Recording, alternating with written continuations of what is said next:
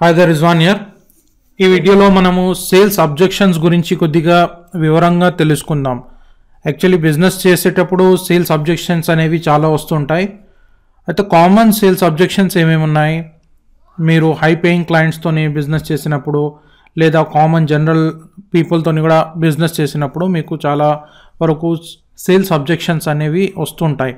అంటే ఈ సేల్స్ అబ్జెక్షన్స్ని కరెక్ట్గా డీల్ చేస్తే మీ సేల్స్ అనేవి ఎక్కువ జనరేట్ అవుతాయి, దాంతో మీకు ప్రాఫిట్స్ అనేవి ఎక్కువ వస్తాయి. కాబట్టి దీని గురించి తెలుసుకోవాలి.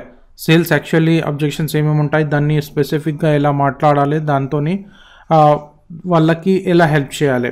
మనం మంచిగా మాట్లాడి వాళ్ళకి హెల్ప్ చేసినట్టయితే బెనిఫిట్ అనేది జరుగుతుంది. కాబట్టి కామన్ సేల్స్ అబ్జెక్షన్స్ ఏమేమి ఉన్నాయి మనం ఇక్కడ చూద్దాము. ఇక్కడ చాలామంది ఏం చేస్తారంటే common sales అబ్జెక్షన్స్లో giving excuses on your prices been two high, అంటే ప్రైజెస్ చాలా ఉన్నాయి, రేట్ ఎక్కువ ఉంది అన్నట్టు చాలామంది చెప్తుంటారు. ఇది ఒక కామన్ అబ్జెక్షన్ ఉంది. ఏంటంటే మీ ప్రోడక్ట్ రేట్ ఎక్కువ ఉంది, టూ హై ఉంది, తక్కువకి దొరికితే మేము కొనేవాళ్ళం అన్నట్టు చెప్పేవాళ్ళు చాలామంది ఉంటారు. అయితే ఈ అబ్జెక్షన్స్ని మనము పొలైట్గా తీసుకొని దీన్ని మనం రేస్ కావద్దు. జస్ట్ ఇది ఇలా ఉంది అలా ఉంది అన్నట్టు కాదు, వాళ్ళకి వాల్యూ ఉన్నట్టు చూపించండి.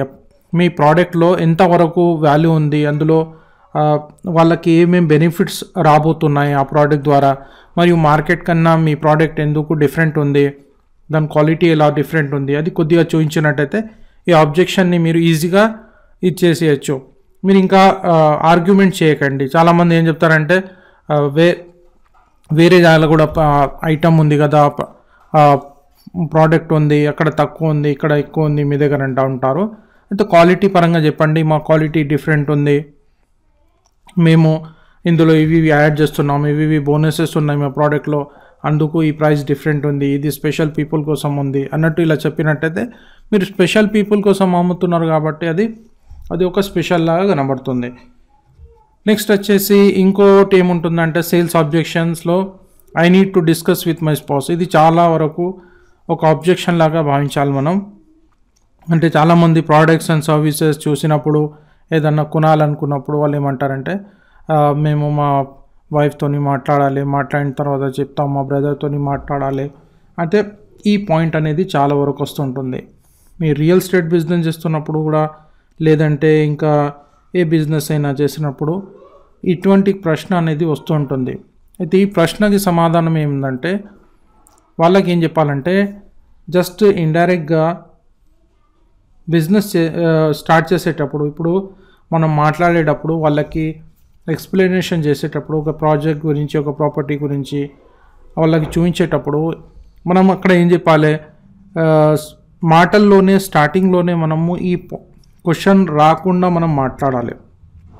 ఎలా అంటే ఇప్పుడు మనము మాట్లాడుతున్నాము, ఒక ప్రాపర్టీ చూపిస్తున్నప్పుడు వాళ్ళకి ఏం చెప్పాలంటే సార్ ఈ ప్రాపర్టీ ఇలా ఉంది, దీని బెనిఫిట్స్ ఇలా ఉన్నాయి, ఈ ఐటమ్ ఈ ప్రోడక్ట్ ఇలా ఉంది, దీని బెనిఫిట్స్ ఇలా ఉన్నాయి. డెసిజన్ తీసుకునేవారు మీరే ఉన్నారు కదా, ఇంకేంది. ఇప్పుడు మీరు ఎలాగైనా మీరే డెసిజన్ తీసుకుంటారు, ఎందుకంటే మీరు ఈ ప్రాపర్టీని చూస్తున్నారు, మీకు నచ్చింది అన్నట్టు ఒక డెసిజన్ మీరే తీసుకుంటారనే భావన వాళ్ళ మైండ్లో తీసుకురండి. ఫస్ట్ ఈ భావన వాళ్ళ మైండ్లో వచ్చేస్తే వాళ్ళు ఈ క్వశ్చన్ మోస్ట్లీ అడగరు. ఎందుకంటే మీరు ఏం చెప్తున్నారంటే మీరు వాళ్ళకి అప్రిషియేట్ చేస్తున్నారు. ఏంటంటే మీరు డిసిజన్ తీసుకునే వాళ్ళు, మీరు ఒక స్ట్రాంగ్ పర్సన్, మీరు ఒక ఏ పని అయినా డిసిజన్ తీసుకునే స్తోమత మీలో ఉందన్నట్టు మీరు చెప్తున్నారు. అయితే ఈ క్వశ్చన్ కస్టమర్ మీకు చెప్పారు, ఎందుకంటే I need to discuss with my spouse అంటే మీరు చెప్తున్నారు, డిసిజన్ తీసుకునే వాళ్ళు మీరే ఉన్నట్టు మీరు చెప్తున్నారు. అయితే మీరు వాళ్ళకి ఒక రెస్పెక్ట్ ఇస్తున్నారు. ఆ రెస్పెక్ట్ని ఉంచుకోవడానికి ఈ క్వశ్చన్ వాళ్ళు యూజ్ చేయరు. కాబట్టి మీరు ఏం చేయగలుగుతారంటే వాళ్ళకి ఈజీగా ఈ క్వశ్చన్ని అవాయిడ్ చేయించి మీరు వాళ్ళకి డిసిజన్ తీసుకునేటట్టు ప్రిపేర్ చేయగలుగుతారు. అయితే ఈ పాయింట్ ఇంపార్టెంట్. అంటే వాళ్ళకి అప్రిషియేట్ చేయండి, మీరు డిసిజన్ తీసుకుంటారు, మీరు డిసిజన్ తీసుకునే వాళ్ళు మీరే కదా అన్నట్టు, మీలో అంత పవర్ ఉన్నట్టు అలా కొద్దిగా డిస్కషన్ చేయండి, దాంతో బెనిఫిట్ జరుగుతుంది. Next, is there a guarantee are I want to think about it first. ఇది ఒక క్వశ్చన్ వస్తుంటుంది. గ్యారంటీ ఏమైనా ఉందా, మీ ప్రాపర్టీ కావచ్చు, మీ ప్రోడక్ట్ అండ్ సర్వీసెస్కి కావచ్చు, గ్యారంటీ ఏదైనా ఉందా అన్నట్టు చాలామంది అడుగుతుంటారు. అయితే గ్యారంటీస్ అయితే చాలామంది ఇస్తుంటాము, ప్రాజెక్ట్లో అన్నిట్లో ఇస్తుంటాము. ప్లస్ వాళ్ళు ఏమంటారంటే I want to think about it first, అంటే థింకింగ్ చేయాలనుకుంటున్నారు. థింకింగ్ చేయాలనుకుని చాలామంది కస్టమర్స్ అంటూ ఉంటారు. వీళ్ళకి మనం ఏం చెప్పాలంటే, సార్ మీకు ఎక్కడ అండర్స్టాండ్ కాలేదు చెప్తారా, నేను అక్కడ మీకు కొద్దిగా ఇంకా ఇన్ఫర్మేషన్ ఇవ్వాలనుకుంటున్నాను, ఎక్కడ మీ అండర్స్టాండింగ్ ఎక్కడ మీకు డౌట్ అనిపిస్తుంది, ఆ డౌట్ కొద్దిగా వివరంగా చెప్తే నేను ఇంకా మీకు కొన్ని మెటీరియల్ ప్రొవైడ్ చేయగలుగుతాను, మనం కలిసి ఆ ప్రాబ్లమ్ని సాల్వ్ చేసుకుందాం, కలిసి ప్రాబ్లమ్ని సాల్వ్ చేద్దాం, మీ డౌట్స్ని క్లారిఫై చేద్దాం, ఇంకా మీరు ఎవరితోని కలిసి డిస్కషన్ చేయాలనుకుంటున్నారు వాళ్ళతోని కలిసి కూడా నేను వాళ్ళకు కూడా హెల్ప్ చేయగలుగుతాను అన్నట్టు చెప్పినట్టయితే వాళ్ళకి కొద్దిగా ఈజీనెస్ ఇస్తే ఆ సేల్స్ అబ్జెక్షన్ కూడా డ్రాప్ అయ్యే అవకాశం ఉంటుంది. Next, all the objection can be కేటరైజ్డ్ into 4 categories. అంటే నార్మల్లీ 4 కేటగిరీస్లో మనము ఈ అబ్జెక్షన్స్ని కేటగరైజ్ చేయొచ్చు. నెక్స్ట్, ఫస్ట్ ఆఫ్ ఆల్ మనకి ఏం తెలియాలంటే ఈ అబ్జెక్షన్ ఏ కేటగిరీలో పడుతుంది అది మనకి తెలియాలి. అప్పుడే కనుక మనము ఈ ప్రాబ్లమ్ని సాల్వ్ చేయగలుగుతాం. ల్యాక్ ఆఫ్ నీడ్ అంటే ఇది ఒక category. If the prospect looks right, fits with in your targeting criteria, but they don't see the value in what you have to offer. అంటే మీ కస్టమర్ కరెక్ట్ ఉన్నాడు, కస్టమర్ రైట్ కస్టమరే, మీరు చెప్తున్నది ఆయనకి. ఇప్పుడు suppose చేయండి, ఎగ్జాంపుల్గా ఒక రియల్ ఎస్టేట్ కస్టమర్ ఉన్నారు, మీరు రియల్ ఎస్టేట్ ప్రాపర్టీ చూస్తున్నారు, ఓకే. అయితే ఆయనకి ఇప్పుడు ఏం ప్రాబ్లం ఉండదు, ఆయన తీసుకోవాల్సిందే, కానీ తీసుకుంటలేరు. ఎందుకంటే ల్యాక్ ఆఫ్ నీడ్ అంటారు. అంటే ఇప్పుడే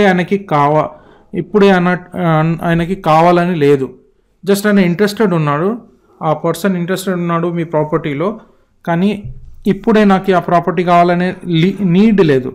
దాన్ని ల్యాక్ ఆఫ్ నీడ్ కేటగిరీ అన్నట్టు మనం చెప్పగలుగుతాం. అంటే నీడ్ లేదు, ఇప్పుడు ప్రస్తుతం ఇప్పుడే కొనాలా, ఇప్పుడు అవసరం లేదు ఆయనకి, జస్ట్ చూస్తున్నాడు. ఆయన కరెక్ట్ కస్టమర్, కరెక్ట్ కస్టమర్, కానీ ఇప్పుడు ఆయనకు కావాలని లేదు. ఇంకొకటి ఆయనకి ఏం డౌట్ ఉండొచ్చు ఏంటంటే వాల్యూ, మీరు చూపిస్తున్న ప్రాపర్టీ వాల్యూ కావచ్చు, మీ ప్రోడక్ట్ వాల్యూ కావచ్చు, ఆయనకి తెలవడం లేదు, అంటే అండర్స్టాండింగ్ అవ్వడం లేదు. ఎంత వాల్యూ ఉంది, మీరు ఆఫర్ ఇస్తున్నారు, ఆ వాల్యూ ఎంతవరకు ఉంది ఆయనకి ఐడియా అన్నట్టు లేదు. అందులో మీరు ఏం చేయాలంటే ఆయనకి ఎక్స్ప్లెనేషన్ ఇవ్వాలి.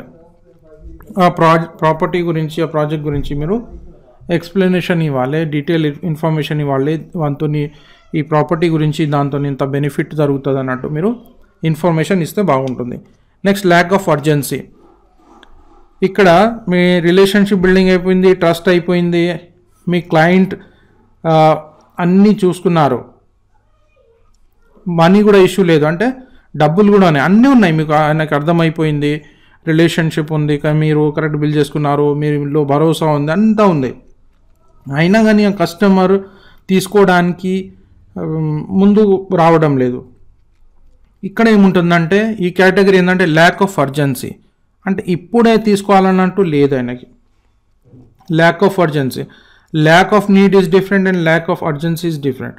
అంటే ల్యాక్ ఆఫ్ నీడ్ అంటే నీడే లేదు ఆయనకి ఇప్పుడు, కానీ అర్జెన్సీ లేదంటే నీడ్ ఉంది కానీ ఇప్పుడే తీసుకోవాలని లేదు. ఇలా కొద్దిగా డిఫరెన్స్ ఉంటాయి, చిన్న చిన్న డిఫరెన్సెస్ ఉంటాయి. దాంతోనే సేల్స్ అనేవి ఎక్కువ రావడం తక్కువ రావడం జరుగుతుంటుంది. అంటే దీన్ని కేటగరైజ్ కరెక్ట్ చేసుకుంటే, సేల్స్ అబ్జెక్షన్స్ని కరెక్ట్ కేటగరైజ్ చేసుకుంటే మీకు ఈజీగా ఫ్లోగా వెళ్ళిపోవచ్చు. ఎక్కువ ప్రాపర్టీస్ కావచ్చు, ఎక్కువ బిజినెసెస్ కావచ్చు, హై క్లయింట్స్కి మీరు అమ్మగలుగుతారు. Next, lack of trust. మీరు అన్నీ చూస్తున్నారు, అన్నీ ఓకే చూస్తున్నారు, అనే దగ్గర డబ్బులు ఉన్నాయి, అన్నీ ఉన్నాయి, కానీ కొనడం లేదు. అర్జెన్సీ కూడా ఉంది, ఇప్పుడే కావాలని కూడా అంటున్నారు, కానీ కొనడం లేదు. అయితే ఈ విషయంలో చూడండి, ల్యాక్ ఆఫ్ ట్రస్ట్ అంటే మీ మీద బిలీఫ్ లేదు ఆయనకి, ఆ కస్టమర్కి మీ మీద బిలీఫ్ లేనందువలన కూడా ఈ ప్రాబ్లం జరగవచ్చు. అంటే ల్యాక్ ఆఫ్ ట్రస్ట్, దీని మీద కొద్దిగా చూడండి. Next, lack of money. Objection genuine ఉంది, అన్నీ జెన్యూన్ ఉన్నాయి, కానీ ఆయన ఆ కస్టమర్ మీ ప్రాజెక్ట్, మీ ప్రాపర్టీ, మీ ప్రోడక్ట్ కొనడం లేదు, ఎటువంటి క్వశ్చన్స్ లేవు, ఏం లేవు, అర్జెన్సీ కూడా ఉంది, నీడ్ ఉంది, అన్నీ ఉన్నాయి, కానీ కొనడం లేదు. మీ మీద భరోసా కూడా ఉంది కానీ కొనడం లేదు. అయితే అక్కడ మనం ఏమనుకోవాలంటే ల్యాక్ ఆఫ్ మనీ, అంటే మనీ లేదు ఆయన దగ్గర, కొనడానికి డబ్బులు లేవు. అంటే ఈ కేటగిరీస్లో మనము కస్టమర్ని మనం ఫిక్సప్ చేయాలి. ఫిక్సప్ చేస్తే ఆటోమేటిక్లీ కంప్లీట్లీ ఆటోమేటిక్లీ మీరు కరెక్ట్ కస్టమర్ని అండర్స్టాండ్ చేసుకోవచ్చు. అంటే ఇది సైకాలజికల్ బిహేవియర్స్.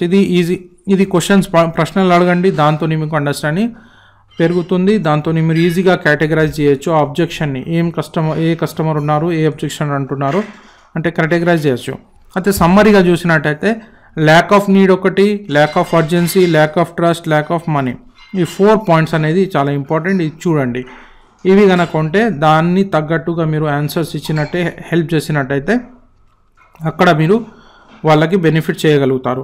అయితే ల్యాక్ ఆఫ్ నీడ్ ఉన్నప్పుడు నీడ్ లేదు, అయితే నీడ్ క్రియేట్ చేయాలి. వాళ్ళకి ఏం చెప్పాలంటే ఇప్పుడు బోనసెస్ ఉన్నాయి, ఆఫర్స్ ఉన్నాయి, తర్వాత ఉండకపోవచ్చు అన్నట్టు చెప్పాలి. ల్యాక్ ఆఫ్ అర్జెన్సీ అంటే అర్జెన్సీ లేదంటే మీరు అర్జెన్సీ క్రియేట్ చేయాలి. ఏం చెప్పాలంటే ఇప్పుడు ఇది తీసుకుంటే దీంతో అడిషనల్ ఇది బోనస్ వస్తుంది, లేదంటే రేట్ పెరగబోతుంది, ఇప్పుడే తీసుకోండి అన్నట్టు అర్జెన్సీ క్రియేట్ చేయాలి. ట్రస్ట్లో ఏం చేయాలంటే ట్రస్ట్ బిల్డింగ్ కోసం మీరు ఏదైనా దాంతో ఆఫర్ ఇవ్వండి, ఫ్రీ ఆఫర్స్ పెట్టండి, దాంతో ట్రస్ట్ బిల్డింగ్ జరుగుతుంది, ఫ్రీ ఆఫర్స్.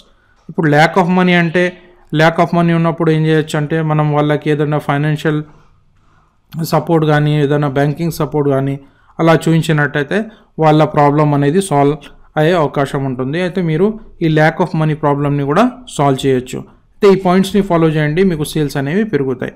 ఇక్కడ నుంచి మనం నెక్స్ట్ మాడ్యూల్లో ఇంకా వేరే విషయాల మీద మాట్లాడదాం.